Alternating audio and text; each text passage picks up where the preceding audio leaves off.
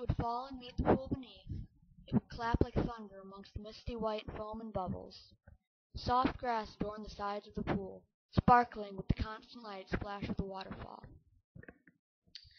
The rocks seemed to glow and shine with the liquid dampening them, making them slippery and bright. Around the pool, large, thick-leaved tropical trees and vines wrapped their way around it, protecting the pool from outsiders.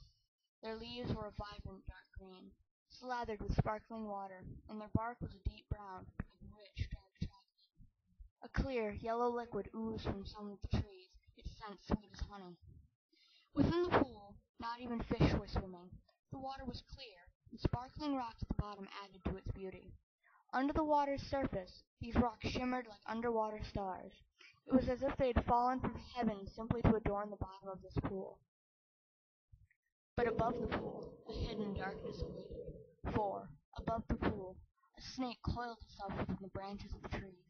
Its scales were a deep brown, deeper than the bark, with a diamond-like texture slithering down its head and back.